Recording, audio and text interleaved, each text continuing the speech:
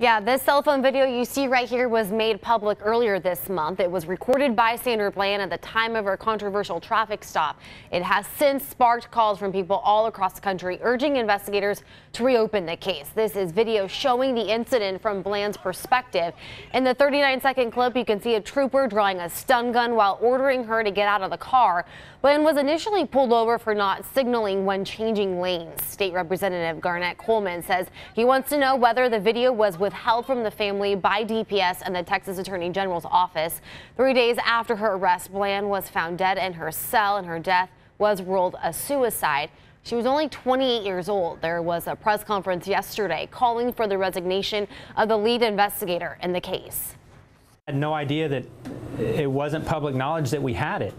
I mean, in fact, we've returned the cell phone to the Bland family. The prosecutors did shortly after the case was resolved back in June of 2017.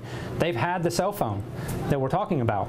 It's in their possession. My job is to make sure that we understand all the facts, and those are statements that we don't know all the facts. Coleman, along with the House County Affairs Committee, will question DPS and the Attorney General's office later this morning. Once again, they want to know why this video was just made public 4 years after the incident. The hearing starts at 8 o'clock this morning. Dave.